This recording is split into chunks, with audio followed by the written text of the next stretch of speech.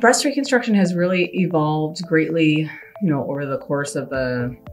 last several decades. There's several things to look at, but just even looking at implant-based reconstruction, the technology over the years has greatly increased and improved our ability to improve outcomes and cosmesis with implant-based reconstruction. In the past, for example, all patients had to have their implant-based reconstruction under their chest muscle or their pec muscle, which caused a long recovery, painful recovery, and required tissue expansion,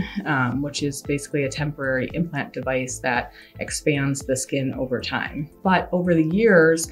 now that we have products such as dermal matrices and new innovations in fat grafting and improvements in breast implants, we now almost always put our breast implant-based reconstruction above the muscle, which allows for quicker recovery, less pain, and better cosmesis.